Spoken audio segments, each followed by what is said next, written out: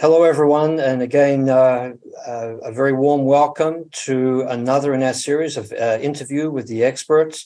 My name is Malcolm Bell. I'm the Vice Chair for our Department of Cardiovascular Diseases here in Rochester. And joining me today is Dr. Chris DeSimone, who's an Associate Professor of Medicine and a consultant in our Heart Rhythm Services Division. So, Chris, thank you for being with us today. My pleasure. Thank you for inviting me. Yeah, so we're here to talk about the rate versus rhythm control in 2023 in atrial fibrillation. And I think it's probably an understatement that atrial fibrillation is really an increasing, or places an increasing burden of on cardiovascular disease currently. And today, what I'd really like to start with focusing on is, how do you approach the patient with new onset atrial fibrillation in terms of rate versus rhythm control? Now, I know you really want to talk about ablation, but let's just stay with medical therapy to start with, and then we'll come to ablation in a moment. Excellent. You've hit the nail on the head. It is really exploding, the atrial fibrillation. We're seeing more and more patients with it, new onset, previously treated or controlled atrial fibrillation, and now it's gotten out of control. So it's really been a big burden on our healthcare landscape. But the good news is it's a really exciting time to be in electrophysiology, especially for those of us that really love to treat patients with atrial fibrillation. The big news that's been coming out in the last couple events and the last couple of the meetings has been this rate versus rhythm controlling approach, and a shift, if you will, in the paradigm. You know, when Afib came out maybe almost 20 years ago now, there's really no difference if you have atrial fibrillation in terms of outcomes, if you had them in a rate controlling approach versus a rhythm controlling approach. But now if we fast forward the last 10 years especially, we've gotten much better in our equipment and our drug armamentarium, and really ciphering out the patients that will benefit in addition to risk factor modifications from being in normal sinus rhythm, akin to them being in atrial fibrillation, especially when they have atrial fibrillation with rapid ventricular heart rates or atrial fibrillation with heart rates that have caused them to go into heart failure. So there's an explosion in the field on this and how to manage patients, and really the paradigm shifted. No, I do remember when Afib came out, as you said, about 20 years ago. I mean, there was a collective sigh, at least among the non-electrophysiologists like me, that, things are going to be simple. We don't need to put this patient in the hospital for all these drug trials. Is it fair or unfair to say that, the follow-up to that was relatively short, but is it fair or unfair to say that that's outdated and irrelevant today? I would say follow-up was short, like you're saying. That's a good critique. And the kind of outdated bit, I really would strongly be in line with that. Our medicines have gotten better, not only in terms of rhythm controlling agents, but also our anticoagulation. So before, all those patients would have been on most likely Coumadin, but now we have the novel oral anticoagulants, many of them, and those are helping reduce the stroke risk. And that was a big part of that arm in that study. So the medicines have gotten better, and our detection methods have certainly gotten better with the Apple Watches and all kinds of Holters and what you will, where patients can monitor these things at home and pick these things up earlier. I mean, obviously, stroke prevention is so important in these patients, regardless of how we're treating them in general. So are you saying now that there's a shift towards more rhythm control? So someone who's had new onset atrial fibrillation, maybe cardioversion with antiarrhythmic therapy, and of course, anticoagulation, and then rate control if they do go into atrial fibrillation. So let's turn to ablation then. I mean, where does ablation fit in 2023? So great points you bring up. I think it's an individualized strategy. So it's hard to generalize for every person that comes in, but it's kind of that atrial fibrillation patient, or more likely, I like to think about it as atrial fibrillation syndrome. What type or where they are in this atrial fibrillation syndrome and spectrum. So when they're coming in to see you with atrial fibrillation, Have they been in atrial fibrillation for a couple of years and just have been asymptomatic? Has atrial fibrillation been picked up when they were at a colonoscopy?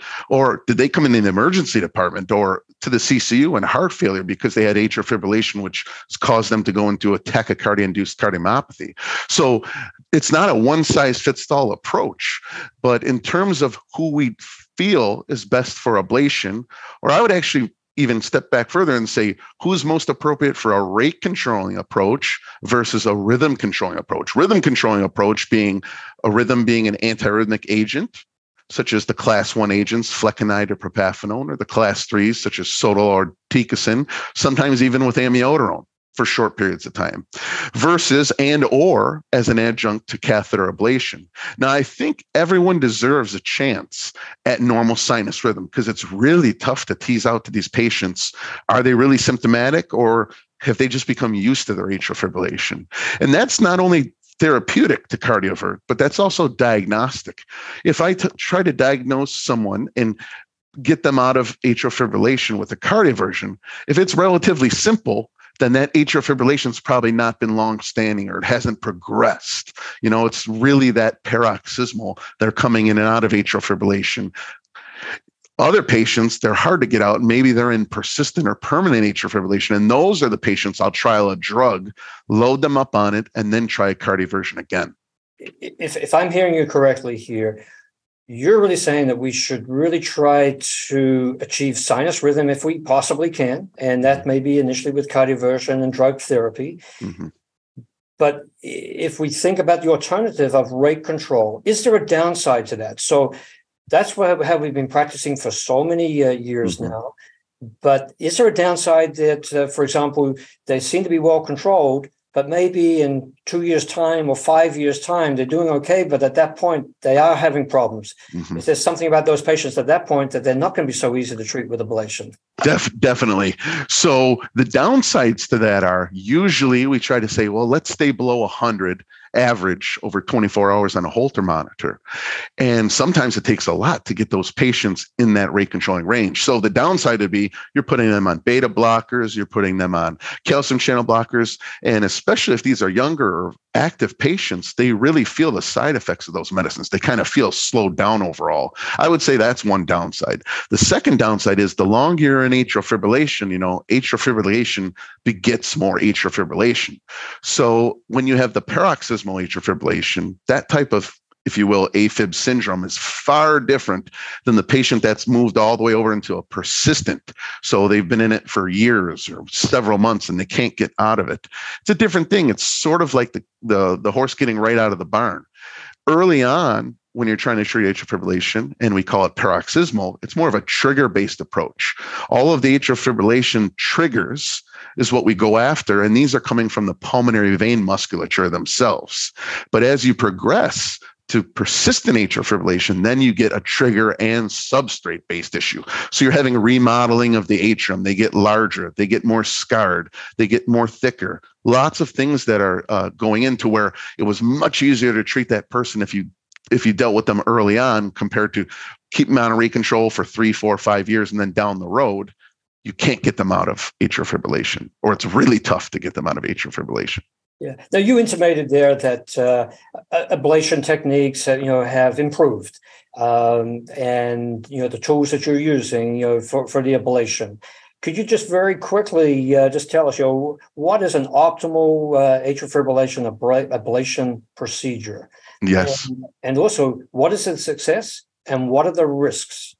Yes, that's a great question. So anything we want to do in interventional cardiology or anything in medicine, everything's going to come with it risks, and then there's going to be its own benefits to that. Now, we do not cure atrial fibrillation ablation. We can't cure it yet. We're just not that smart enough, and the catheter technology is not smart there to say, how can we make good ablation lesions? How can we keep these lesions settled? And we don't know how well the patient's going to make these lesions settle after they're scarring over. So it's never a cure. We always make patients aware of that. The other thing it's not a cure or elimination for is if we do an ablation, that does not alleviate or obviate your stroke risk. The stroke risk is still there. The cornerstone of therapy is still anticoagulation. Now, Nowadays, when we do catheter ablation, everyone gets the standard pulmonary vein isolation procedure. So there's usually 2 or 3 or maybe 2 and 1 pulmonary veins on each side of the left atrium. And these are draining oxygenated blood from the lungs into the heart. And when we are born, this muscle sleeve grows out from the left atrium and it gets caught up inside those pulmonary veins. Those are like the matchsticks. Those are what lights the atrium on fire. When those get out, that's what sets the left atrium into atrial fibrillation. So our standard approach, standard goal, and some people do this with cryoablation where they freeze tissue, or with radiofrequency ablation where they heat tissue, is to do a pulmonary vein, what we call a WACA, a wide area circumferential ablation around the outside within the heart of the veins. And what we're trying to do is let blood flow between the lungs and the heart, but not electricity from those veins, because those are the triggers. So what would be, for example, let's use an endpoint, what percentage of people would be free of atrial fibrillation, let's say 5 years' time after a successful ablation initially? Yep. So this is also a matter of debate in our society and all these is what's the best endpoint? Is it time to 30 seconds or more of atrial fibrillation or burden of atrial fibrillation? All the studies so far, and many studies have done this in the past, that it's time to first episode of ablation. And with time to first episode of ablation, if someone's paroxysmal, it's about 65 to about 80% being free of atrial fibrillation at 1 year's time. And then, of course, at 5 years' time, this dramatically goes down. So clearly not a cure, but an improvement in symptoms. And this may require additional ablations or an adjunctive medical therapy on top of that. And the risk? The risks. So usually we're quoting around the range of 1 to 3% of risks. Now, the major ones we're worried about are access site, groin hematomas, or bleeding. We're also going up into the heart and going outside of the pulmonary veins, but there's a risk that you could narrow or stenose the pulmonary veins themselves. I would say there's a small risk, and this is a lethal risk, of something called an atrioesophageal fistula. So the esophagus is right behind the atrium where we're burning. We got to keep a very close eye and minimize our time and heating of that area, because there could be a communication which could be life-threatening. I would say other risks, very small, would be damage of coronary arteries near that area, conduction system tissue requiring a pacemaker, or sometimes damage to the valves. But these are much lower risks. I would quote overall 1 to 3% risk of this. And obviously there's going to be a discussion about, the benefits, trade-off or risk, and versus the medical therapy, and particularly those who you may be just focused on, on rate control. So it seems though there's been a paradigm shift here, and I'm going to give you the last word here, Chris. So maybe you can just very, very quickly, because we're running out of time here, just summarize your approach to the patient with new onset atrial fibrillation that is going to need treatment. Yes. So my approach, new onset atrial fibrillation, I think those patients deserve a cardioversion and a chance to get back into sinus rhythm. If they feel better, then I would offer them, and I let the patient dictate, do they want to try an antiarrhythmic drug, or do they want to try a catheter ablation? And sometimes they want to choose both, or sometimes they want to choose the drug and then do the ablation if they break through. And that's a completely good argument and way to go. Second thing, if someone's in heart failure, so if the atrial fibrillation is causing what we think is a tachycardia-induced cardiomyopathy, then I strongly urge that patient to maintain a rhythm controlling approach. Usually we'll put that patient on amiodarone for a couple months, let the heart shrink down and heal, and then perform a catheter ablation approach. It's really the tipping point would be if the patient has heart failure or not. If the patient has no symptoms and the patient does not feel better after that cardioversion, I do not pursue rhythm control right off the bat. It's really more so of, am I getting the bang for my buck, improving the patient's symptoms, or am I improving their quality of life and overall mortality benefit if I could get them out of heart failure? And of course, the background of anticoagulation, and you already 100% safer now that we've got better agents. Well, I think there's a tremendous number of people going to take a lot from this, discussion here, Chris. Thank you so much for joining us today. It's my pleasure. Thank you so much.